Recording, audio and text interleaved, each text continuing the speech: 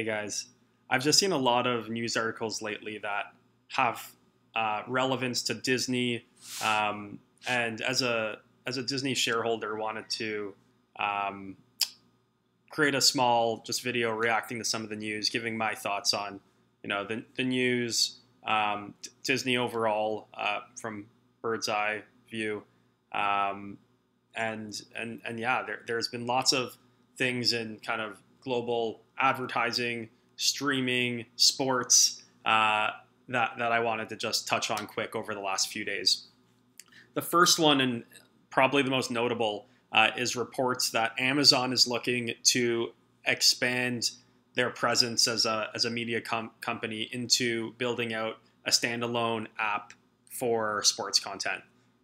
Was really interested to see this. I know they've owned and continue to show interest in NFL football rights, but I honestly was a bit surprised to see they're looking at potentially launching a standalone platform for sports. Just given their entire flywheel is really predicated on getting people into Prime.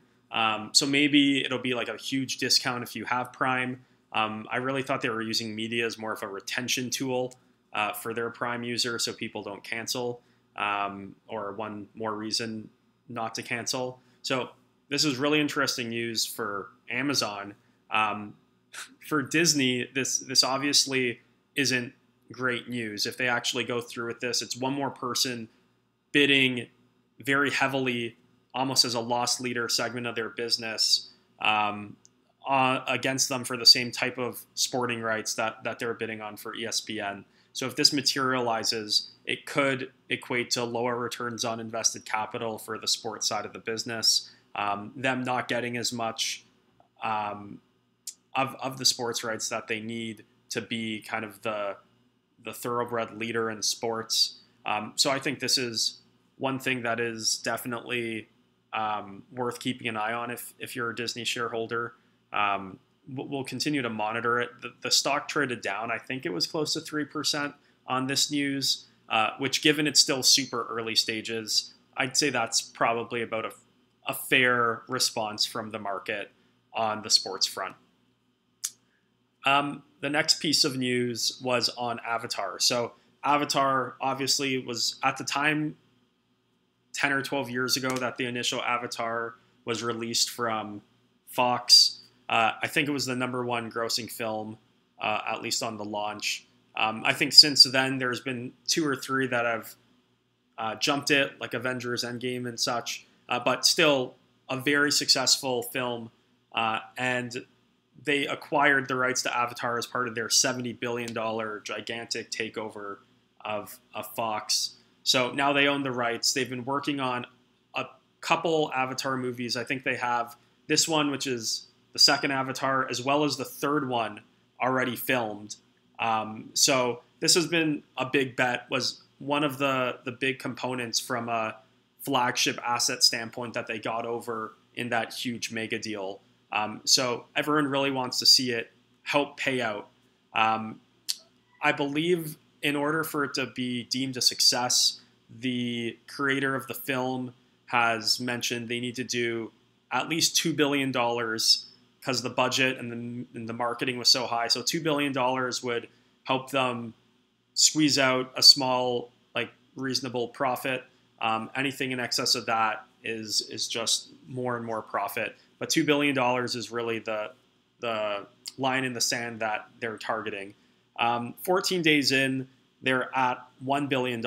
I've seen some comments, especially after the first week, on how this was slightly disappointing, not as high of numbers coming out of China, some pandemic-related issues there on consumer traffic.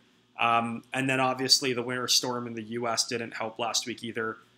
I'm not going to pretend to be an expert on movie sales run rates, but given there's not really another big movie that's coming to market in the next couple months or 6 to 7 weeks, I think $1 billion in 2 weeks seems to be decent. So I think they're well on their way to that $2 billion to break even here. I think aside from this obviously boding well for, assuming they hit that number, for Avatar 3, which is already filmed, I think they also are looking at making Avatar 4 and onwards over the next decade. So this kind of can spell out a new franchise for them. I think they've already created an Avatar section in one of their theme parks. So this is a big bet.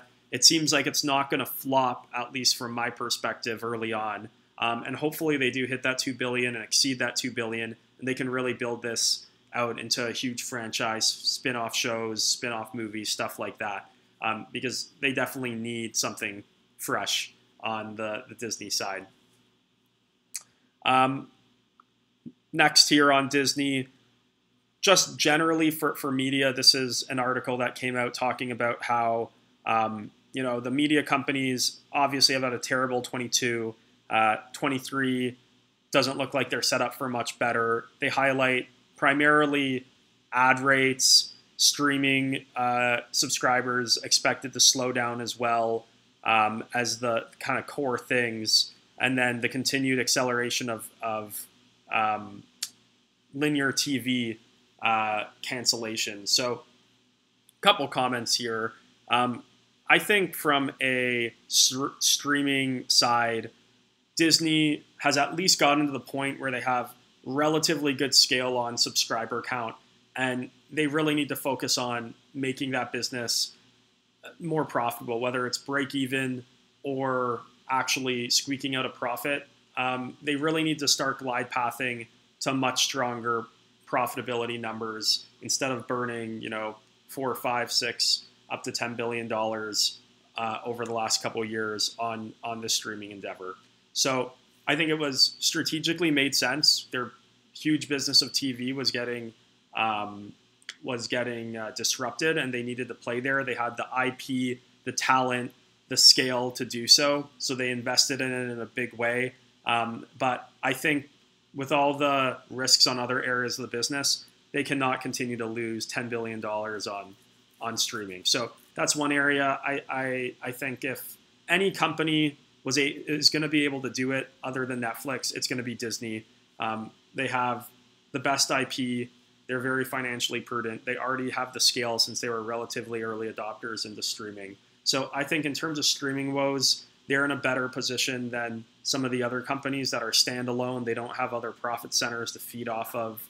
And I actually feel comfortable or optimistic on the glide path of streaming over the next couple years. Even though it won't be the most profitable part of the business, I think the worst is hopefully in sight and will soon be behind us on the Disney side. I am worried on ads.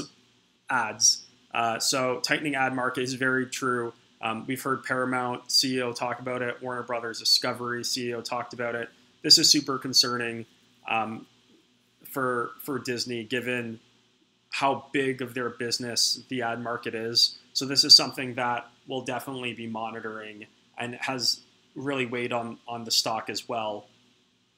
And then I think the last piece here, pay TV exodus. Yeah, so similar concern given how big of a part of Disney's business this is, but I at least have some peace of mind knowing how aggressively they've pushed into streaming. So they do have lots of subs that are moving over there. I'd love to see them continue to grow that base. So as they do price increases, we can see some scale and profitability come from it. But however they do it, whether it's cutting content spend a bit, increasing ARPU, whatever it is, they need to get the streaming business in a better spot. And I think the exodus of pay TV amplifies the need to do that. Is they're not going to have that cash cow, or that cash cow that they have right now is going to become less and less relevant and less money flowing in. So they really need to get streaming to a profitable spot before that takes too far a turn for the worse, that it's no longer profitable just to be in this entertainment space in terms of content creation and distribution. I'll end on a good note. This one's a pretty small one, but Disney After Hours. It seems like they were planning this new endeavor of selling tickets after the park closes to use the park, selling just little things like popcorn, ice cream, stuff like that. And it seems like this is obviously just a play to continue to maximize profitability in the parks, which has been doing pretty well post-COVID. But this just really enables them to expand on the operating leverage they already have by keeping the park open more hours a day, obviously. So from a business standpoint, completely makes sense. And it seems like there is consumer demand for it. They sold out their first batch of after-hour tickets. So that's just great to see. They have much more fundamental issues across other areas of their business, but great to see that at least on the resort side, they're really trying to maximize profit. And it's met with very strong consumer demand to help, offset some of the woes that they're experiencing in other areas. My personal opinion on the company. So I've owned Disney for years. Despite owning it for probably 4 or 5 years, I'm down on the position. So it's definitely not an area of my portfolio that's done well, given all the disruption and what the pandemic did to the entertainment space there, all the debt that Disney had to take on to get through that and then fund their streaming endeavors. But I do see, if I break out their segments and their business piece by piece, the opportunity to eventually get to high single-digit EPS over time. So while they have a lot of issues that they're sorting through, if they're able to execute well on streaming, they're able to continue to fuel the box office closer to what it used to be with all of their billion-dollar movies and how profitable that business was. They're able to maintain the profitability and the strength of the parks and their adjacent entertainment channels like cruise line, stuff like that. I can see how this stock may be trading at 10 times earnings at current prices if I look out, 3-4 years. So as a long-term shareholder, really impressed with the IP and the content that they push out. They're also very financially prudent, even though they take a very long-term look. I think over time, Disney will do well, and this is just a good time to get in, given there's no line of sight to, having a good EPS next year necessarily, given all the headwinds in the ad market and the broader economy for a discretionary spend company. But I think it's a good long-term investment to hold. I'll be honest, this one I have some blind faith in because of just the management team and what they've accomplished in the past, how strong their content is. I like where they play. I think streaming will eventually get weeded out and become more profitable. It can't stay like this for long. It's just not economical. So whether it's, one way or another, Disney is going to be at the forefront of entertainment. So I think the economics will come, and I do have some blind faith in this name, even though I really don't like leaning into investments with blind faith typically. I'd say about 90% of my portfolio are very strong companies that return capital to shareholders, have a very clear story, just riding organic growth trends and delivering operating leverage with the farther growth. Disney's definitely in that other 10%. One of only a couple companies that I own that are essentially a problem child, that they definitely do have to execute, change some things up, and deliver results. It's still jury's out. But if they're able to deliver it and execute well, I can see a really strong return on the back end of it. So a bit of a riskier one, definitely not as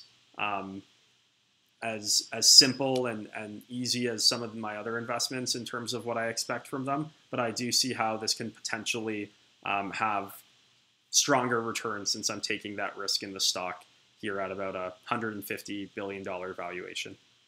Anyways, those are my thoughts on the company. I'm not a financial advisor, so before making any investments, be sure to look into it yourself.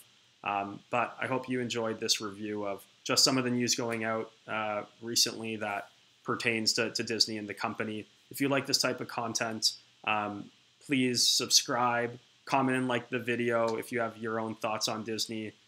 Would love to hear anyone else's opinion on the company, the stock, the future. And yeah, thanks for tuning in.